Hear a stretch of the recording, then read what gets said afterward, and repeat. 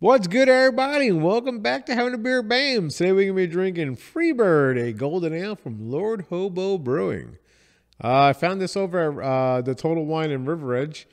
I actually had this beer before. I picked up the Lord Hobo variety pack. It had 4 different beers. It was a 12-pack of 12-ounce cans. This is one of the beers that was actually in the can. I do like this beer. I found the 16-ounce over at Total Wine, so I picked it up so I can actually do a video about it. So, let's not waste any time and crack this son bitch open.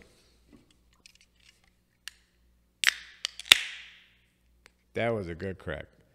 Lord Hobo, you guys know how to make a good can crack, man. I don't know who's making your cans for you, but whoever they are, keep it up. They have that nice sound that you want to hear when you crack that beer. It's that. It's very pleasing to the ear. Well, it's very pleasing to my ear. I don't know about anybody else. All right. Well, we're not going to waste any time. So cheers, you silly bastards.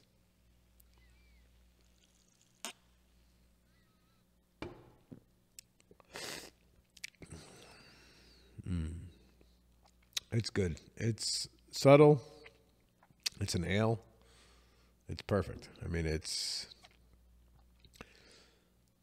doesn't matter who you are, you would enjoy this beer.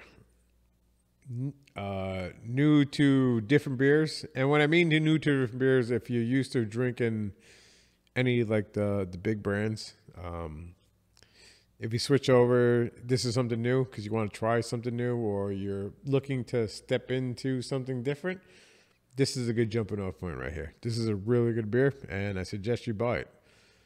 This is a beer that will be on the summertime beer list. So if you ever see me at a barbecue, this is probably one of the beers that I have that I'm bringing to the barbecue for everybody to enjoy. All right, well, that's going to conclude this episode of How to Beer Brands. And always remember, all beer is good beer. Cheers.